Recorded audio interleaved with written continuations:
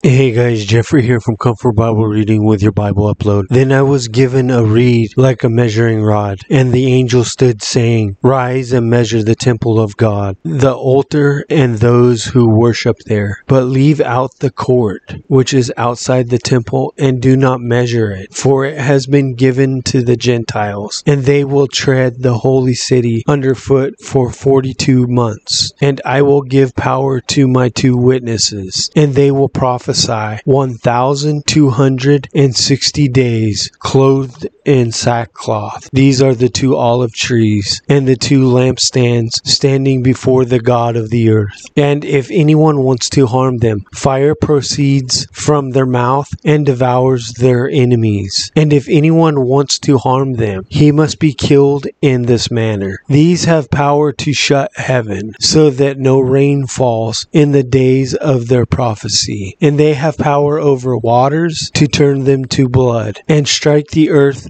with all plagues as often as they desire. When they finish their testimony, the beast that ascends out of the bottomless pit will make war against them, overcome them, and kill them. And their dead bodies will lie in the street of the great city, which spiritually is called Sodom and Egypt, where also our Lord was crucified. Then those from the peoples, tribes, tongues, and nations will see their dead bodies 3.5 days, and not allow their bodies to be put into the graves. And those who dwell on the earth will rejoice over them, make merry, and sing gifts to one another, because these 2 prophets tormented those who dwell on the earth. Now after the 3.5 days, the breath of life from God entered them, and they stood on their feet. A great fear fell on those who saw them, and they heard a loud voice from heaven, saying to them, "Come up here." And they ascended to heaven in a cloud, and their enemies saw them. In the same hour there was a great earthquake, and 1/10 of the city fell. In the earthquake 7,000 people were killed, and the rest were afraid and gave glory to the God of heaven. The second woe is past. Behold, the third woe is coming quickly. Then the 7th angel sounded, and there were loud voices in heaven saying, "The kingdoms of the world have become the kingdoms of our Lord and of his Christ, and he shall reign forever and ever." And the 24 elders who sat before God on their throne fell on their faces and worshiped God, saying, "We give you thanks, O Lord God Almighty, the one who is and who was and who is to come, because you have taken your great power and reigned. The nations were angry, and your wrath has come, and the time of the dead, that they should be judged, and that you should reward your servants, the prophets, and the saints, and those who fear your name, small and great, and should destroy those who destroy the earth." Then the temple of God was opened in heaven, and the ark of his covenant was seen in his temple. And there were lightnings, noises, thunderings, and earthquake, and great hail. If you enjoyed this video, please subscribe. YouTube has picked another video just for you that they think you will enjoy. God bless.